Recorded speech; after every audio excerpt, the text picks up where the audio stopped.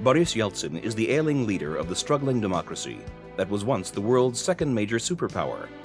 In 1993, as the pro-Yeltsin police clashed with hardline communists on the streets of Moscow, Yeltsin dissolved the parliament and bombed the Russian White House. Despite a dip in popularity, Yeltsin was re-elected to a second term in 1996, in an election with definite Western overtones. Although he continues his duties, meeting with world leaders, he is not a healthy man.